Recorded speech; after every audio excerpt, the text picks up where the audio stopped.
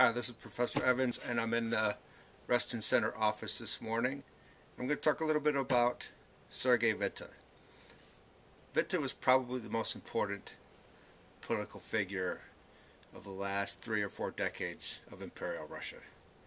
From his position as Minister of Finance in the 1890s and at the turn of the century, he undertook a sweeping transformation of Russian economic life, which as a consequence then had an enormous impact on Russian society.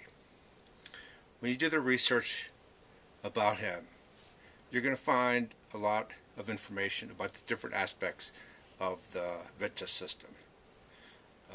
The use of the gold standard for the ruble, the protectionist tariffs, the development of railways, the use of foreign investment in heavy industry. All those are some of the aspects of the so-called Witte system. But what's really important was that Witte had this idea that although Russia came late to industrialization, modernization, after all, the Industrial Revolution was almost a century old already, having begun in Great Britain in the 18th century, and it was well advanced in Western Europe and Germany and the United States. Russia was pretty much underdeveloped with regards to industry by the 1890s.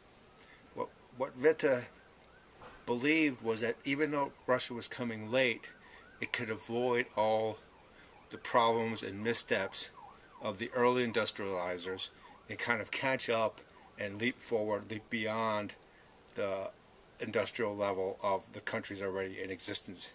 In other words, even though Russia came late, it could use that to its advantage, develop really quickly an industrial base, and then easily catch up and then surpass the other industrial powers.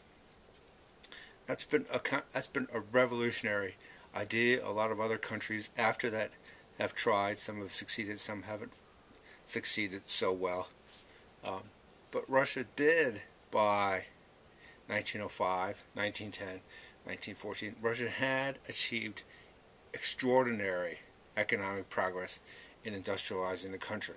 And one of the sidelights of that industrial process was that it really concentrated industry in certain key locations in the Russian Empire. St. Petersburg became an industrial city, Moscow to a lesser extent, and that was kind of something that was a result of industrialization.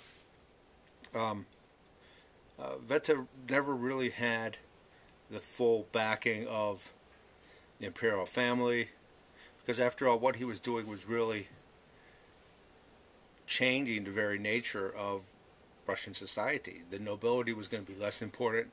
Agriculture and the landed gentry were going to diminish in importance, and what was going to be more important was the middle class, capitalists, industrialists, and everything. And that was going to upset the kind of traditional view of Russian society at the end of the 19th century.